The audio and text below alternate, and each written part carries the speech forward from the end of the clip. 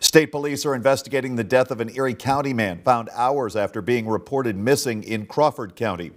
The body of a 26-year-old man from West Springfield was found early Saturday in the Helen B. Katz Nature Area in Hayfield Township.